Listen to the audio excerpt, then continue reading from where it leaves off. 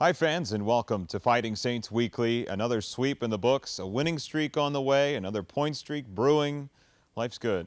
When you look at the Dubuque Fighting Saints situation right now, just 2 points out of first place in the Eastern Conference. But the next team they're about to face is just 2 points behind them, meaning things are definitely congested at the top of the Eastern Conference. So a sweep over the Youngstown Phantoms, close playoff style games, and we had a lot of fun being here and seeing them happen. What great crowds to have and seen that as well. So thanks all for coming out and seeing what happened. But if you didn't see what happened, feel free to take a look at the highlights here, as well as hear from some of the key contributors that made these games and these wins possible.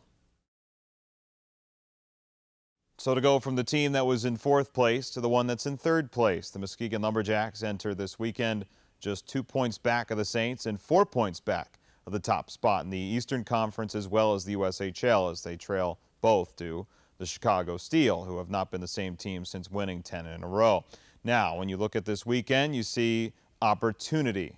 Now, it's on the road. It's in a place where the Saints historically have not been good lately at the LC Walker Arena. Tough place to play, a little darker, a long way from home. But at the same time, this weekend series is just as important, if not more important, than the one prior here against the Youngstown Phantoms. And Muskegon has some really good firepower. They're a deep team led in goal by Keith Petruzzelli. He's huge at 6'5". He's got serious size. He's got draft consideration for him as well. Expect him in net to face off against Jaxon Castor. But a deep veteran defense, as well as the forward group, which is led by two guys in particular that will definitely, I'd say more than likely, find their way on the score sheet in some capacity.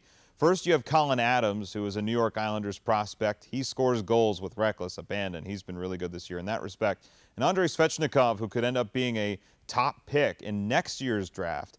Actually, the brother of Genny Svechnikov, who is with the Grand Rapids Griffins of the American Hockey League. Talented player. Lots of skill. Lots of upside. And while he missed some time being at the the World Junior A Challenge, winning or doing very well, at least for Russia. Absolutely great player. Expect him to definitely get in on the score sheet here this weekend. And really, Muskegon's a tough test. They do well at home, and there's a good reason for that. So looking forward to this weekend when the Saints face off against the Muskegon Lumberjacks. Of course, this being on the Eastern time zone. It's not really on the East Coast. It's on the Eastern time zone.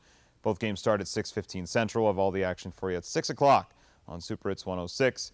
Stay tuned to that, and we'll have all the action for you from LC Walker Arena. Two teams that are vying for serious consideration for home ice advantage in the playoffs. I know 25 games out. These two games are pretty big. Jordan Kuhn signing off for Fighting Saints Weekly. So long, fans. We'll talk to you next week when the Saints could very well find themselves in first place.